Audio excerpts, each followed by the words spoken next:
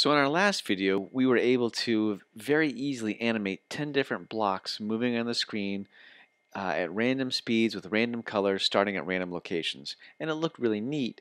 However, they didn't bounce off each other. And so we want to be able to do that. So we're going to first add another method to our blocks class. So we're going to define a method and we're going to call it collide. And it's going to take, other than self, it's going to take one parameter, which is a sprite group. And it's important to note that in Pygame, and using Pygame sprites, it detects collisions between a single sprite and then a sprite group. So even if you want to detect a collision between two individual sprites, one of them must be in a sprite group. So it's possible to have a sprite group with one element.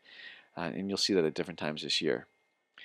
So the main method we'll use here is something called pygame.sprite.sprite collide.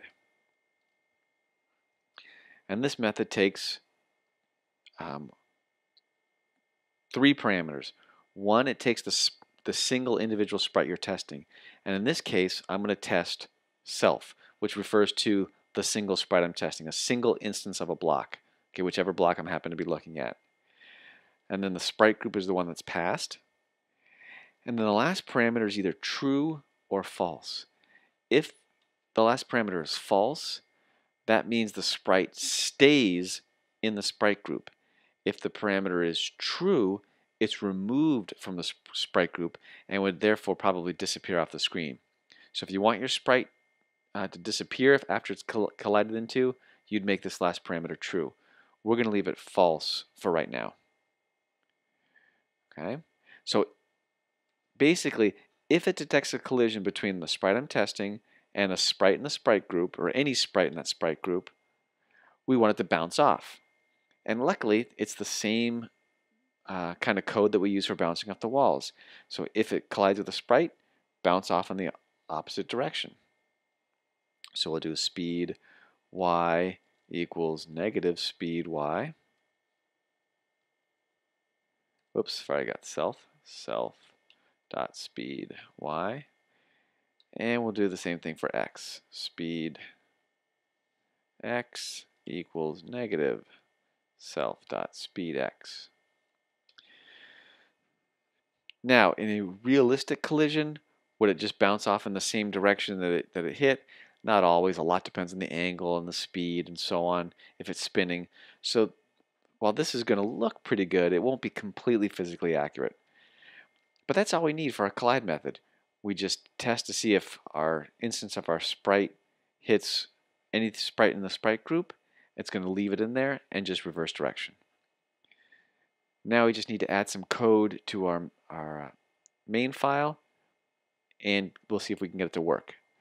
So on our main file, we're just going to add a little loop that's going to check each block. So we're going to call it for a block in our blocks group. Okay, so we're just going to loop over our blocks group.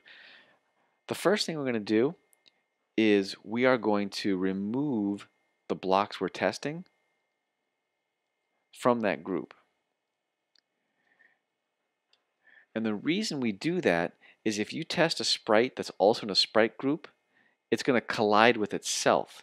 And when something collides with itself, it's going to cause a lot of problems. So basically, every sprite would be trying to change direction at the same time, and you just get a lot of vibrating sprites on the screen, which is not what you want.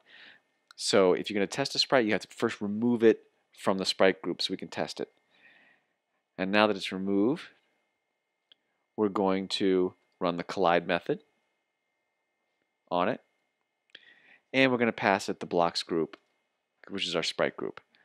Okay, so in this case, we're going through each block. We first remove that block from the group. We see if it hits any other block in the sprite group, and whether it does or not, we add it back in after we've tested it so that it can be tested against the next block. If you took all of them out and didn't add them back in, they would never collide again. And that's it. And so that's all the code for us to detect collisions. So let's see if this works. And we're probably going to hit some errors here. There we go. So you can see that a lot of the blocks are bouncing off of each other in the kind of way we thought they would. But you can see these two started out overlapping. And because they're constantly hitting each other, they're just vibrating in place because they can't move far enough to not be joined together. If we wanted to write accurate code, we would code to take care of this kind of error. But since we're being kind of lazy right now, we won't. We can run it again to see if we can ever get it. There we go. And these are kind of banging into each other, not moving around, but at least they're not overlapping. But you can see the sprites bounce off the walls and they bounce off each other. So now we have more realistic blocks bouncing around. We'll try it one more time. You got to do it multiple times to see if you can get it to. That's pretty good right there. In fact, that's probably the best we're going to do for right now. But you can see you've got different colors, you've got blocks moving at different speeds around the screen, which makes for an interesting display. So though it doesn't seem like much, you actually now have the tools to make some pretty interesting games. Things like a Pac-Man style game where you have one sprite moving over others, and as it eats them, the sprites disappear. So with a little time and effort, you can make some pretty sophisticated games.